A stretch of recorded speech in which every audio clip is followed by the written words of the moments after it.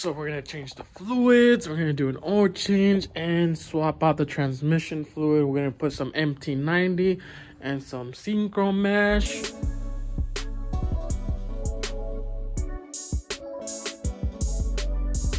So we already changed the fluids. Now we're gonna change the lift bolts. Here are the part numbers. I'm pretty sure they're broken because it's not hitting lift. It's not giving me another code. So we're gonna take this valve cover, bunch of tens everywhere, around here, around the valve cover, and then we'll see if they're broken and how bad are they. So disconnect some hoses, pretty easy.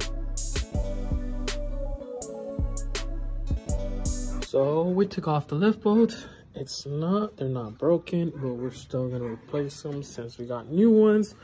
And then somebody has taken this off before because bolts were not matching up. You had a size 8 somewhere there and a size 11 in there.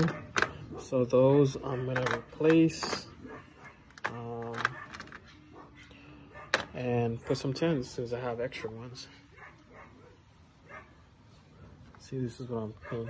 I put this one, size 11, and that 8. And then most of these are not even the right size.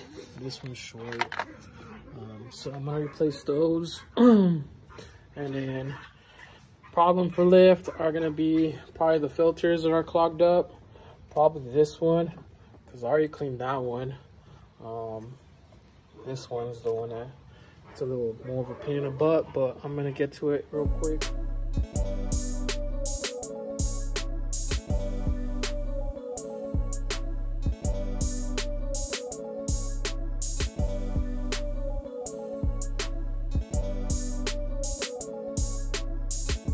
So this is the filter that goes right there, size 14. You could do it without taking the alternator.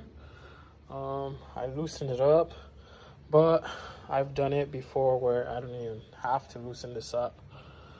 So cleaned it up already. Gonna put it back in there, and later on test if it works, lift works.